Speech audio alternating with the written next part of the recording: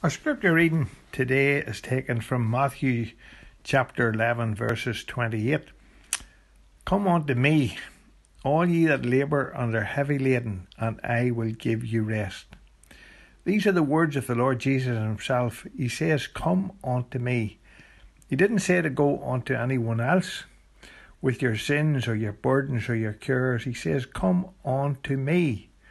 That means children may come, old people may come, middle-aged may come, and everyone may come.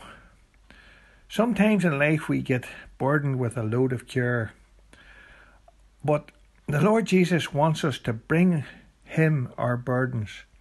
The hymn writer penned these words, take your burden to the Lord and leave it there. If you trust and never doubt, he will surely bring you out.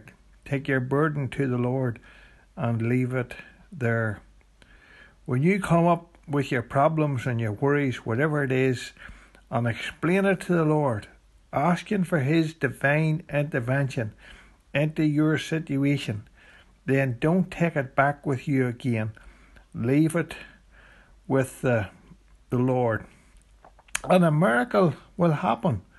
Doors will open, and very soon you will get an answer to your prayers. In John 14, the Lord Jesus said, whatsoever ye shall ask in my name, that will I do, that the Father may be glorified in the Son. And the Lord Jesus says, if you ask anything in my name, I will do it. What a promise for you and me, to ask and believe and receive it. You shall have it. Sometimes we run to others for advice and help. Sometimes we try to work it out our own way. And yet, when we bring our burdens to the Lord, he can do the impossible, and we shall see answers. Maybe you're heavy laden about some wayward son or daughter. Take it to the Lord in prayer. Maybe you're worried about your children's future. Take it to the Lord in prayer. In Mark 10 verse 14, the Lord Jesus said, suffer the little children to come unto me, and forbid them not, for of such is the kingdom of heaven. In Mark 10 also we read about a man who came running to the Lord Jesus asking, what must I do to inherit eternal life?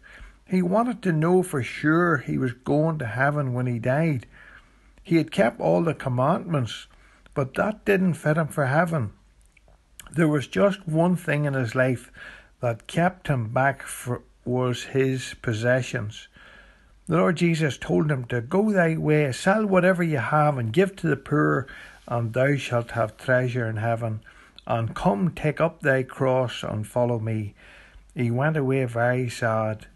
What's holding you back today? What one thing is holding you back from coming to the Lord Jesus Christ? Let it go. It's not worth it. Imagine being lost for all eternity. May the Lord bless his word to all our hearts for his name's sake. Amen.